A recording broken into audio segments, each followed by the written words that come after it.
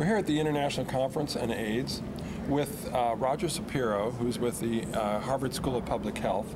And you have just finished a study called the MABANA study, which, well, let you explain it, because I think you do a lot better than I would.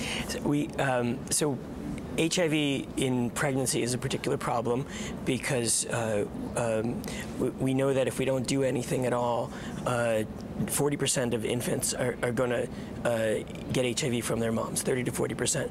So with various regimens, you can get that down by giving regimens to women during pregnancy and then at delivery. What's a real problem is breastfeeding, because breastfeeding saves lives in Africa, and formula feeding is unsafe in many places and not feasible. But but 40% of all the transmission that occurs can occur during breastfeeding. So an absolute rate of 5 to 12%, depending on how long breastfeeding occurs. So we did a study in Botswana where we gave 730 women maximally effective HAART, so 3 antiretrovirals, and this was the first trial to randomize during pregnancy to 2 different HAART regimens, and we also gave sicker women a third regimen, and what we found was that overall antiretroviral suppression was extremely high in all of the arms, over 90%. It was 93, 95% at delivery and through breastfeeding. And what we found even more strikingly was that we lowered the mother-to-child transmission rate to 1% overall. So that's a rate that's similar to what we achieve in the United States or in Europe, but without breastfeeding. So what we found is that you can safely breastfeed if the mother takes the antiretrovirals. Through that period of breastfeeding. Yes, and it was a 6-month period of breastfeeding in our study, and about 71% of women breastfed beyond 5 months and weaned between the 5th and 6th month, and almost no women breastfed longer than that. So there was almost no uncovered breastfeeding. You had two that broke through. Is that what? Yeah, there were 2 transmissions. Any ideas on where that came from? We don't know why those 2 transmissions occurred. There was no test for resistance.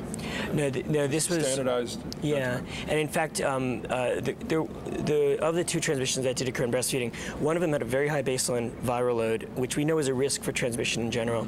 Another may have had adherence issues, so there may have been reasons for each of those. However, when we looked at the virus in the breast milk of those women, it was actually suppressed before and after. So it was a bit of a mystery, and we're still working on why those 2 transmissions occurred. Somewhere in there they could have had a blip. Exactly. Yeah. So, and that's not unusual. Right, but it's important to keep it in context that 2 transmissions out of 730 was huge. Was a tiny number. Yeah, it's a huge scenario. So, are we in a position where does this need further research, or is this stand on its own? Or? I think it stands on its own. I think we know that this works. I think the questions become at the policy level. To whom should this apply? Should all women get this strategy, or women who are at lower risk, at higher CD4 counts, for example? Might there be a cheaper or easier strategy that would apply to them? We don't know those answers yet, especially above a CD4 count of 350. I think we don't know what the best sort of policy regimen is. What we do know is this is one strategy that does work. Now, when we do a study, we really have the most optimal scenario. We have the best candidates for the study, likely. I mean, hopefully. So when we put it into the real world, we'll probably not see the same results necessarily. Sure. But so we want to make sure that we adhere to the parameters of the study as closely in practical experience. So this is, when they say the way it was studied, we have to exercise it out in the general public. That's a good point. I mean, one thing we tried to do in this study is make it very generalizable, and we enrolled even the sickest women. A lot of studies just enroll healthier women, etc. We actually enrolled even sick women. They were in our observational arm. We didn't randomize them. Real world. It was any CD4 count was eligible. There were exclusion criteria, but there were very few. It were very few. But it's a good point. I mean, the sickest of the sick may not have made it into this study. The women who enter the study are very motivated because they join a study. So maybe that is a reason why. But the same motivation may apply to anyone that's saying, like, hey, look, That's this right. is especially now that there's evidence that this is an effective thing. But I think that's part of the pitch when you say, okay, this study was done, and the way it was done, it was really effective. So if you want it to be effective, you really have to follow the criteria of the study, and you will probably come out with a child that is not That's right. HIV it's achievable. infected. That's right. So are we, this is just kind of an ethics question, are we, you know, this is because we have no other ability to continue treatment, but it would be optimal to continue the women on treatment. Well, over 350, we don't know the answer to that. I mean, the recommendations is 350 sort of in the United States. In Botswana, the recommendations are less than 200 they stand treatment, and we of course followed that, and all women who qualified by Botswana criteria were continued for their own treatment. It actually is now raised to 250, and they're probably talking about raising it further. What we've of course followed is the standard of care in Botswana for treatment, and we're lucky because in Botswana they have a national treatment program, and they're really the leader in Africa in terms of a government-sponsored national treatment program, and the government of Botswana pays for and the drugs that for women who qualify for treatment, even women in our study.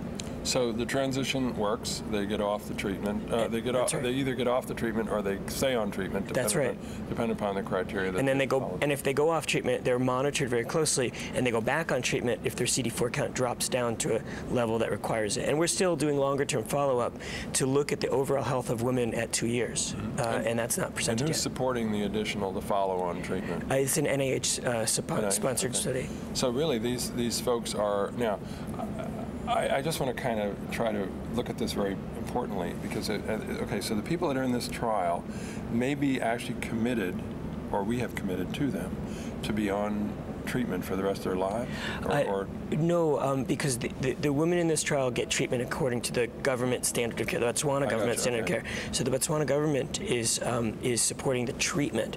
We supported the study intervention and gave women, and we got support from drug companies to give the medicines to women at higher CD4 counts through 6 months.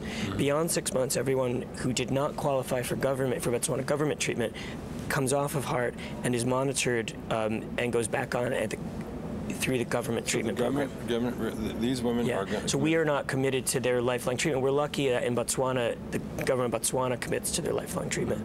But these women weren't committed to that treatment before they got into the trial. Is that true, or were they? No. Outside of the trial, only women with CD4 counts less than 200 would have been eligible to be on. Are all women that way, or is it just? I'm just thinking, how do you manage to get people on the trial if they're already given this? It's just in this case for the children.